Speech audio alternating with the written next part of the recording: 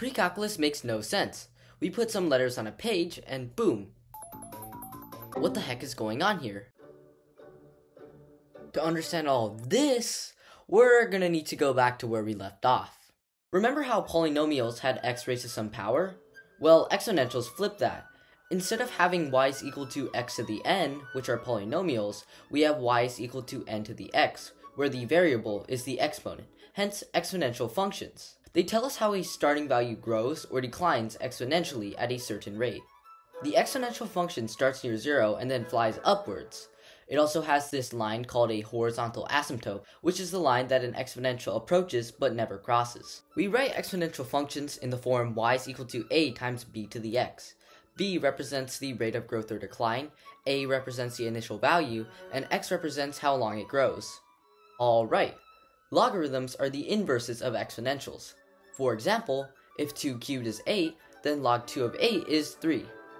Now if you don't specify this number, or what we call a base, then people will automatically assume that your base is 10. If you write ln of something for natural logarithm, it means that the base is e, which is approximately 2.718. Okay, now remember when I said that logarithms are the inverses of exponentials. From the last video, we know that function inverses have a whole bunch of special properties. In fact, the logarithm graph looks like an exponential graph reflected across the line y is equal to x.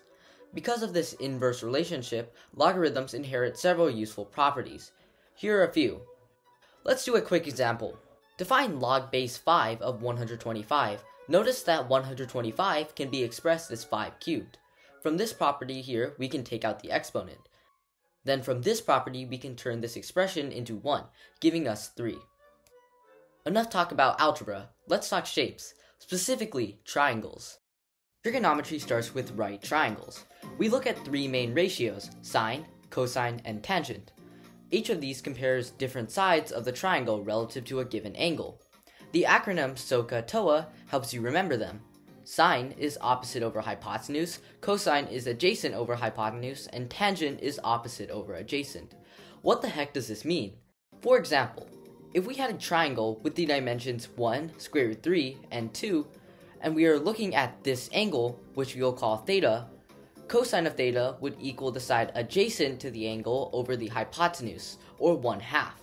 Sine of theta would be the side opposite to the angle over the hypotenuse, or square root 3 over 2. Finally, tangent is opposite over adjacent, or square root 3 over 1, or just square root 3. But what if you want to use angles bigger than 90 degrees? This is what the unit circle is for. The unit circle is a circle centered at the origin with radius 1. Every point on the unit circle corresponds to cosine theta, sine theta, where theta is the angle measured from the positive x-axis. To see why this is, let's pick a random point. Now if you draw these lines, we form a triangle. Wait a minute, that's the same triangle we saw before. If this angle is theta, then cosine of theta is adjacent over hypotenuse. On the unit circle, the hypotenuse is 1, and the adjacent side is just the x-coordinate of the point. So cosine of theta equals the x value. By the same reasoning, sine theta equals the y value. There are a few angles whose sine and cosine values are worth memorizing because they appear frequently: 30 degrees, 45 degrees, and 60 degrees. Once you know these values, you can get the sine and cosine of related angles just by changing the signs. Because degrees are a pretty dog-water unit for everything, people measure angles in a unit called radians instead of degrees. The conversion factor between degrees and radians is pi over 180. So if you have 30 degrees and you wanted to convert it into radians, you'd multiply 30 by pi over 180, giving pi over 6 radians. To go the other way, multiply by the reciprocal 180 over pi. Question: what happens if you graph y is equal to sine of x? You get a wave that oscillates between -1 and 1, repeating every 2 pi radians. Cosine looks the same but starts at 1 when x equals 0. Tangent, however, is sine x over cosine x, and since cosine x equals 0 sometimes, the tangent graph has vertical asymptotes. Between the asymptotes, tangent increases from -infinity to +infinity, and repeats every 1 pi radians.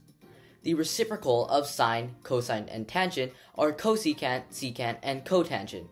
Their graphs are a little weird, but just find the asymptotes by setting the denominator equal to 0 and plotting points. Sometimes, instead of starting with an angle, you're given a value and need to find the angle that created it. That's where inverse trig functions come in. Sine inverse, cosine inverse, and tangent inverse take a ratio and return an angle.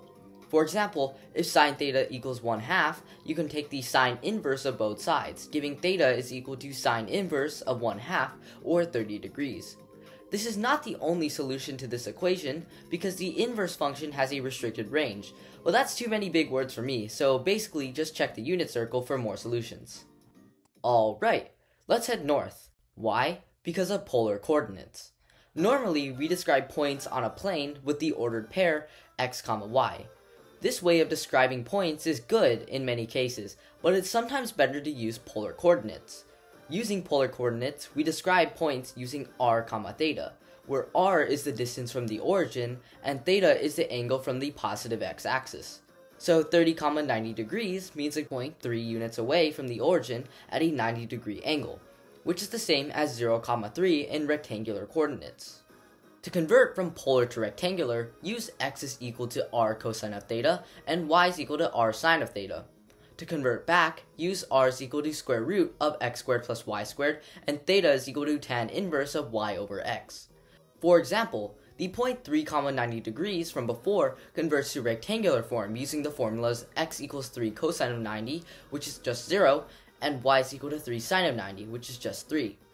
Thus, the point is again 0, 3. Just like there are equations in Cartesian coordinates, there are in polar. Here are the most important ones. R equals the number k makes a circle of radius k. R equals a theta gives you an Archimedean spiral, which spirals outwards as theta increases. Limacons have the form r is equal to a plus or minus b cosine of theta, or r is equal to a plus or minus b sine of theta. There are specific types of limacons based on the values of a and b, listed here.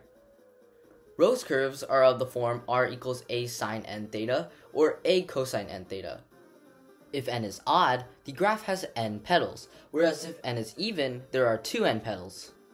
To plot a polar curve, plug in values of theta, rotate to each angle, draw the corresponding radius, and connect points.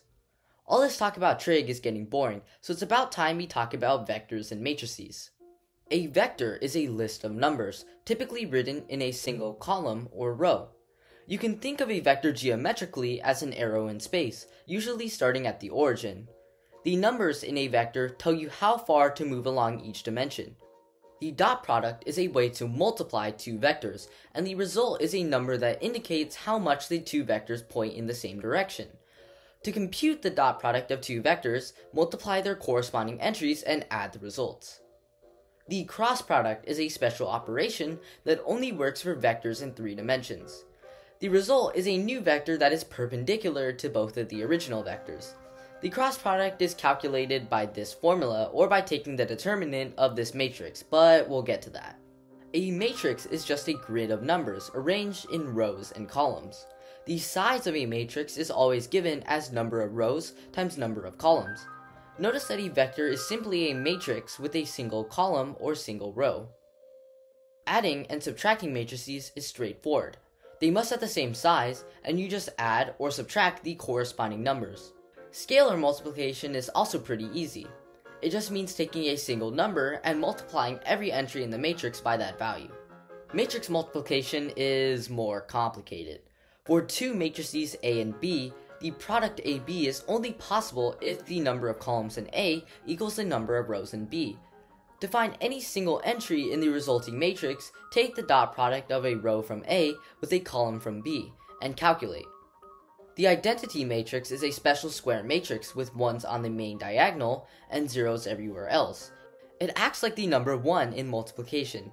A times I equals A. Matrices are used to solve systems of linear equations. A system like 1x plus 2y equals 5 and 3x plus 4y equals 6 can be converted into a single matrix equation of the form ax equals b, where a is the matrix of coefficients, x is the vector of variables, and b is the vector of constants. You can check that these representations describe the same system using matrix multiplication. Now that we have this form, we can further condense the system into this form, what we call an augmented matrix. One method for solving these matrices is Gaussian elimination, also known as row reduction. In the method, we perform 3 basic row operations: swapping rows, multiplying a row, and adding rows. Using these row operations, we can simplify the matrix into a form with zeros below the main diagonal. Then, we convert the augmented matrix back into a system, and it's easy to solve. Okay, quick recap. We went from this system, converted it into augmented matrix form, then reduced it using row operations, converted it back, and then solved. Another method for solving augmented matrices is Gauss-Jordan elimination. It's similar to Gaussian elimination, but we also get zeros above the main diagonal. The determinant of a matrix is a useful number that can only be calculated for square matrices. We represent it with either a DET symbol or bars. For a 2x2 matrix, it's calculated with this formula.